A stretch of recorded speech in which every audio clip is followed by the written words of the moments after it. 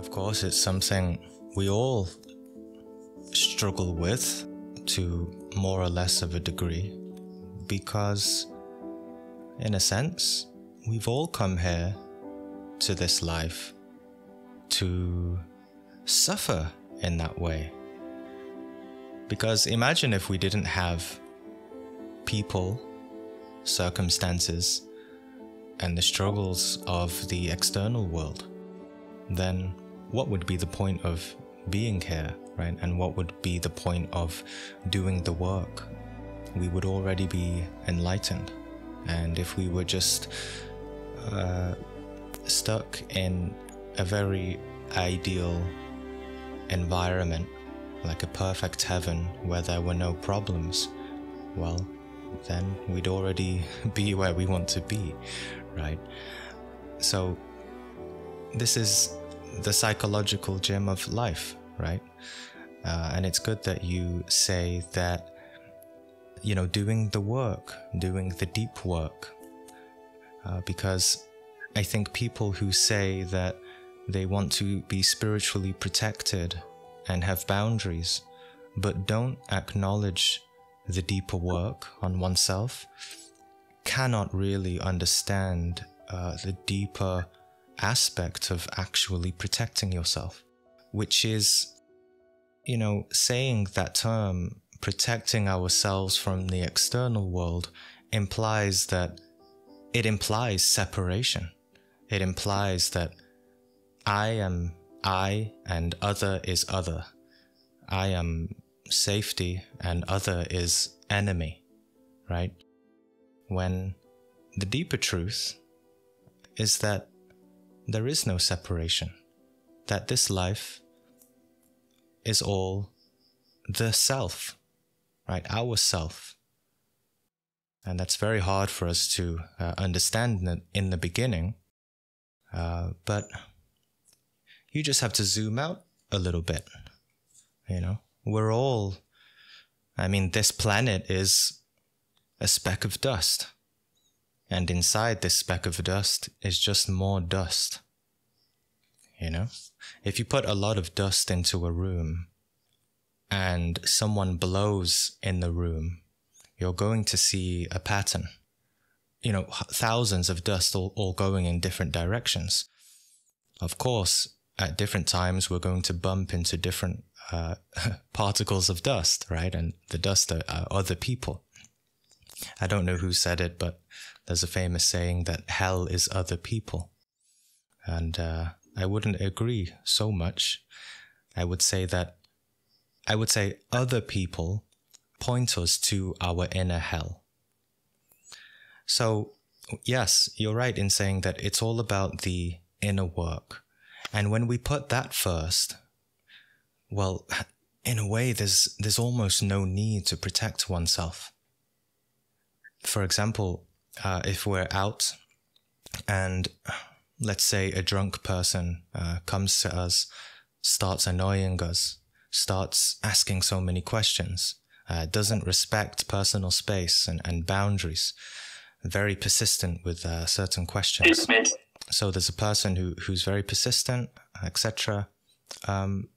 Now, you have to be. This is why it's important to be observant of our mind, of the nature of our mind, as we went into the meditation.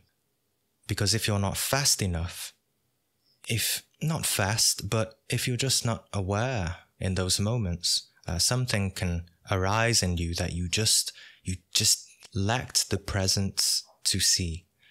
That the irritation, the anger, the negative thoughts towards the other person, they come out very quickly.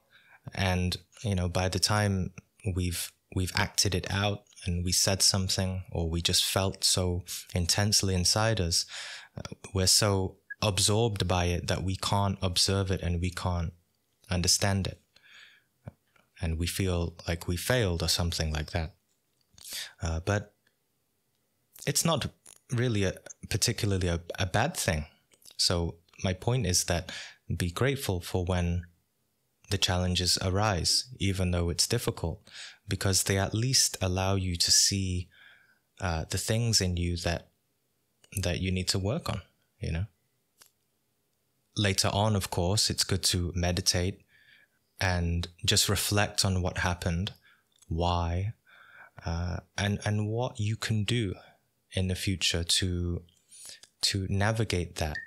Because to the degree to which you don't know how to navigate it, that externalized ego, let's say, of that other person, is the degree to which you don't know how to handle that form of unconsciousness within yourself.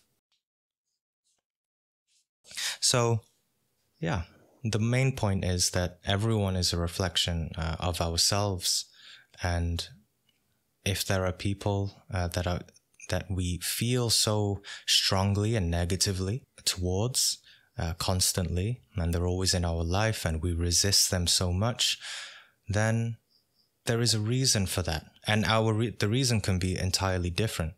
We all have our own forms of trauma, let's say.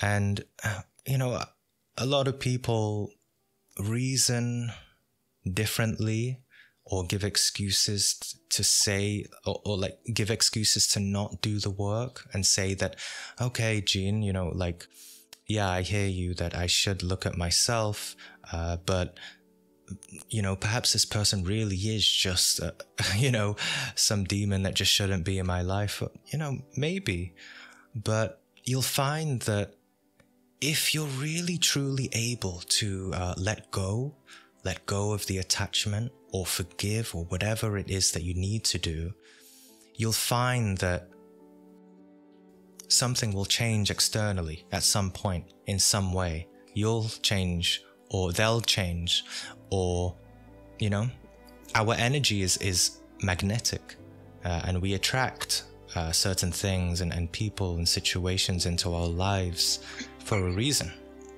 So first, it's very good to begin with just accepting that life is that way, and that whatever is happening in our life, it's good to see life as the school, right? The school of life, and ask ourselves, why is this happening?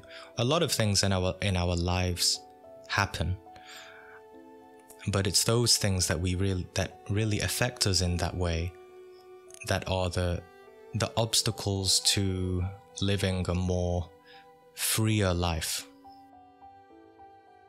I spoke about the superior way, let's say, to protect yourself, which is to self-observe the inner reactions. But of course, there's no harm also in doing certain visualizations. You can do the Helion, Melion, Tetragrammaton mantra, visualizing light around you, anything to help in those moments when we feel weak and not able to maintain some conscious presence. So yeah, you can do that too.